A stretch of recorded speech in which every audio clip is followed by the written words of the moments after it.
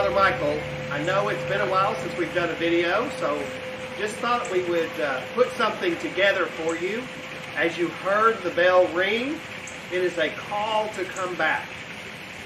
I think we are to a point in time and in vaccination that we regather.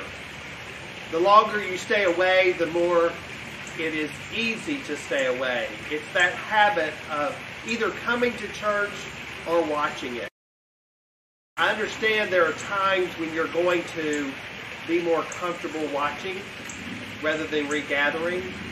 But as you often hear me say, if you have been with us for a while, church is not just about coming to worship. It's about gathering together as a people of faith to lift each other up, to help each other be the best that we can be, to help us grow in our faith. And it's not that you can't worship alone, but it's hard to be a community if you're not gathered as a community. So we'd love to see you come back to church, whichever service you choose to come to, whether it's Saturday evening or one of the 2 Sunday morning services. We need to see your face. We need you to be present with us so that we will all be better in our community together. As we gather, I have said before, and I want to share with you now, it appears that if not all, almost all have been fully vaccinated. The ones that I know of that haven't been fully vaccinated are really close. It's important for us to be the leaders, to show that this vaccine is something that we all need to do. We need to be leaders in showing the community that we believe in this vaccine, that we know that it will work to help us be safer. It will help us have a new normal. We may never go back to all the old practices that we used to have. I know that some people are still uncomfortable with hugs or handshakes. It may take us a while to get back to that, and maybe for some they may never go back.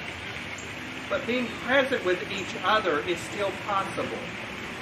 Yes, in our regathering, we are asking you to wear a mask when you come into the church and when you leave, when you come up for communion. But while you're sitting in the pews, being able to remove your mask really makes it as much a normal process as we can make it right now. Everything is not back to completely the way it was prior to the pandemic. And again, that may never happen, but at least we're getting closer. We are still singing with masks when we sing. As we know, many of our folks don't understand that you are to make a joyful noise. It doesn't matter whether you can carry a tune in a bucket or not.